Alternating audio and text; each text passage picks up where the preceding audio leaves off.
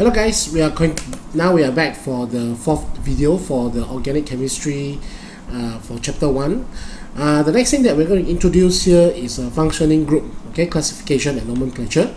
So let's have a look together what we are going to learn. So the chemistry of organic compound work based on their specific group of compound in terms of their chemical behavior. So such group in organic compound is also known as a functioning group, a characteristic group of atoms that is bond predicted chemical behavior. So for example, we know that alkene has the functioning group of C double bond C. So therefore, it can react with hydrogen under the presence of the platinum as catalyst. For example, if you have propene react with hydrogen that react with platinum, so you form hydrogenations in here. So that is if any of the organic compound possess the same functioning group as C double bond C, they will behave chemically the same, okay, as all of our alkene. So therefore, if it is reacting with hydrogen under platinum, so the hydrogenations will still take place regardless what type of the organic compound, as long as they contain a C double bond C in it. So this is important because throughout the functioning groups that present inside the organic compounds, we can predict the chemical behavior of that functioning group involved. So for a series of the organic compounds having the same functioning group, this series is what we call as a homologous series. So following are a few characteristics possessed by organic compound for the same homologous series.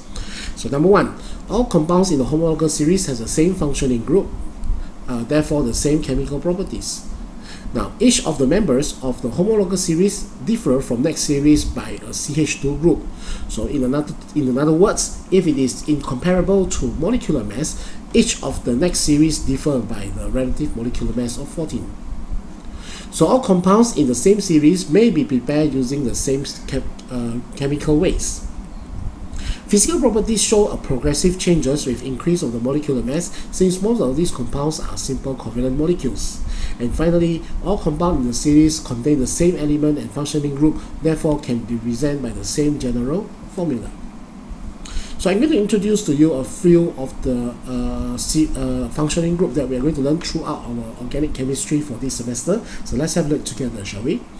Okay, so starting from alkane. So alkane has the alkane, which has the functioning group. Basically, alkane do not really have a functioning group because it is only a saturated carbon made of only C and H. So I just put as an alkyl H. So all alkane has a general formula of CnH2n plus 2. So if you have a pentane, so this is how pentane looks like. Heptane, this is how heptane looks like. Then derivations from the alkane is called as a cycloalkane. So in cycloalkane, it has a general formula of CnH2n. So a cycloalkane is an alicyclic form of the organic compounds. So if it is a butane, so we call it as a cyclobutane. So if it is hexane, we call it as a cyclohexane. Then the next functioning group is an alkene. So alkene has a functioning group of C double bond C. So all alkenes should have the same general formula of CnH2n.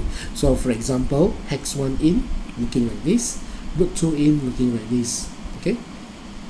Then we have cycloalkanes. So cycloalkanes, cycloalkenes. So cycloalkene is the derivation of alkene. However, it has a general formula of CnH2n minus 2. So if it is a hexagon with a double bond, we call it as a cyclohexene. And if it is a square with a double bond, we call it as a cyclobutene. There is also this compound which contain a benzene ring inside them. For such compound, we call them as an aromatic compound. So aromatic compounds, in here, pardon me for stating that the general formula is C6H6, but that is the at least compounds that it has whenever you have benzene compounds. So the amount of the C and H will be very close to each other in here. Okay.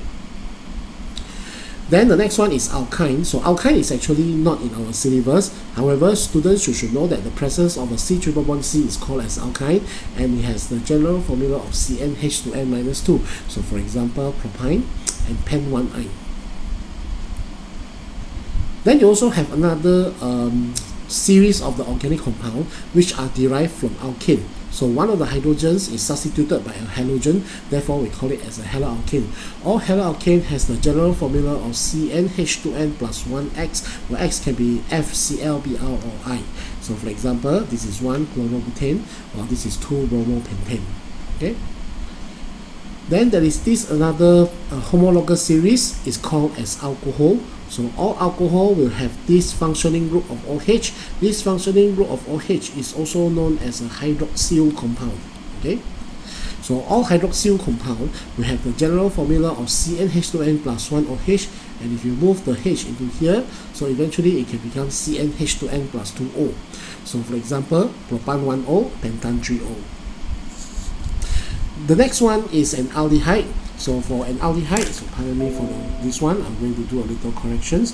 So the aldehyde has the functioning group of CHO. Okay, CHO. So for the CHO, so you should have the alkyne as this CHO as the functioning group. So aldehyde and ketones are actually have the same functioning group of C double bond O, and for this C double bond O, they are called as a carbonyl compound. Okay, so a carbonyl compound can be divided into two. One is aldehyde, another one is ketone. Now, if you can see very clearly on what is the differences between an aldehyde and ketone, so an aldehyde will have a C double bond OH, C double bond OH, whereas a ketone is in between two C. Okay, so both of them will have the same general formula. So the next one is a carboxylic acid. So carboxylic acid has a functioning group of COOH. So this COOH is called as a carboxyl compound.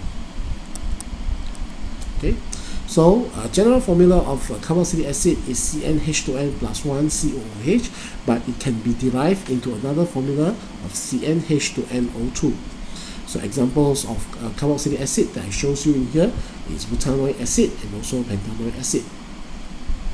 Then you have a derivation of carboxylic acid, which you call as an ester. So ester, if you notice very carefully, it has the same molecular formula as the general formula as in carboxylic acid. So this one we will discuss extensively when we reach that chapter. So for the time, you just understand that these are the functioning groups inside the ester. So it has the functioning group of C double bond OOR, okay, which is bonded to another carbon. Okay. Okay, so for example, ethyl ethanoate and also propyl butanoate. Then you also have another functioning group called as an amine. Okay, so amine. So amine has this functioning group. So this NH2 functioning group is called as amino group. So all primary amine has the general formula of CnH2n plus 1 NH2, where NH2 acts as a functioning group. For example, ethylamine and also butylamine. There is also another class which has almost similar names with an amine, is called as amide. Amide is actually a derivation of carboxylic acid. So derivation of carboxylic acid has the general functioning group of CONH2. So in terms of structure, it looks like this. Okay, so you have a general formula of CnH2n plus 1 CONH2. For example, propylamide and also pentylamide. So these are all the functioning groups that we are going to learn slowly one by one. So I think that is all for the functioning group. So I see you on our next lesson. Thank you.